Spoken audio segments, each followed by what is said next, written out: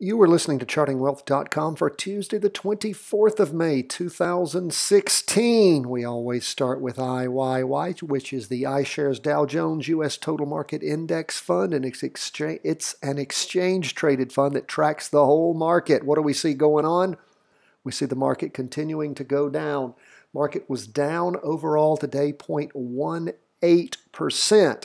Now, we see a bit of a green spinning top. Even though the market was down, we're using our Heikin Ashi type candlesticks. If you don't know what that is, you need to go to our website, chartingwealth.com, and check out the new video teaching we did over the last week. I'm quite proud of it. It's an extremely good one. It explains to you exactly that type of candlestick. What we see is the market is still below our two-day trend line.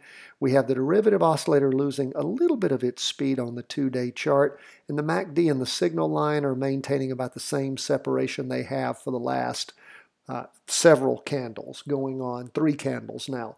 So again, market down 0.18%. If we look during the day at the intraday movement on our 4-hour chart, you can see the market crossed over going up on the 4-day chart as far as the 4-hour chart as far as the MACD went back on the morning of the 23rd. That's of course Monday. Went up in the morning, then down in the afternoon, still down below the 2-day trend line.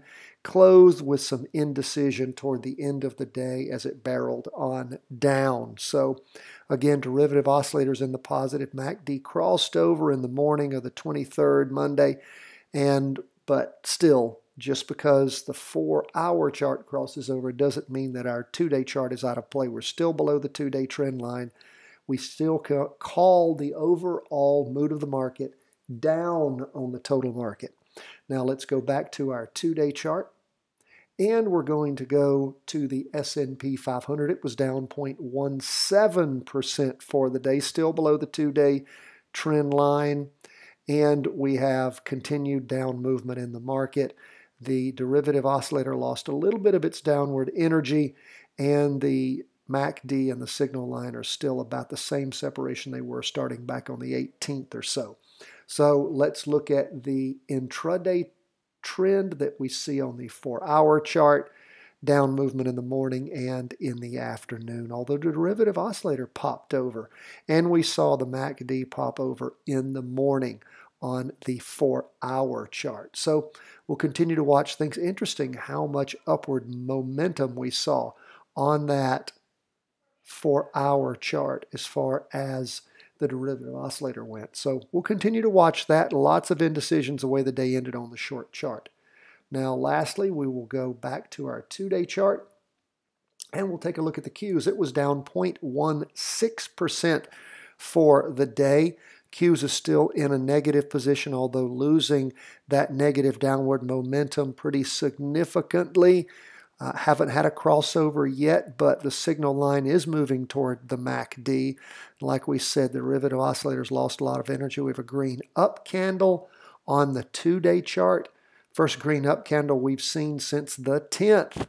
And again, what's the Qs been doing? Mostly sliding sideways, although again, down for the day, 0.16%. Remember, a Heikin Ashi average pace candle shows you the momentum and the pace of what's going on with the price. It's calculated different than the high open, low close of a standard candle. So again, giving you some forewarning potentially on the Qs there with that green up candle with an up wick, no down wick on that green candle at all. Now let's look at what went on intraday. Intraday, where we saw the momentum start moving up on Friday the 20th, 2 big up candles, and then followed by an up green candle in the morning and a spinning top indecision downward momentum in the afternoon. Like we said, the Qs was down the most of the 3 indexes. It was down 0.16% for the day, but we are concerned about that upward momentum that we see, not as much on the short chart as to what we saw on the 2-day chart. But again, we're still calling it in a down move. It's not crossed over yet, and derivative oscillator still negative. But if you've made money on the Qs, which would have been hard to do over the last few days, seeing as how it's been sliding sideways since the 10th, and that's going on, 14 days now, it still does appear to be poised to potentially reversing that trend, but it has not happened yet, so we don't call it. The charts tell us what to do. Now, lastly, we're going to go to gold and see if gold is still confusing. Well, it crossed over going down on the 18th. Been 3 good, strong down candles so far in gold. Derivative oscillators heated up in the negative, and the MACD has moved away from the signal line significantly. So nice downtrend we're seeing in gold.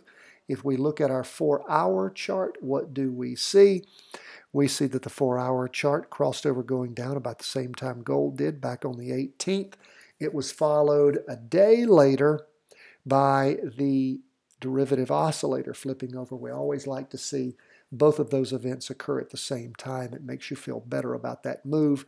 Gold then sort of slid sideways up until Monday morning, where it did drop over some significantly, and then some up movement in the afternoon. Gold was down for the day 0.30%.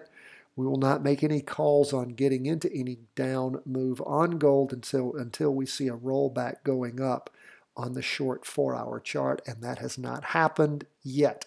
That is where we are as we enter into the week. All of our indexes still down hard. Watch the Qs on a potential up move. All of our indexes were down for the day.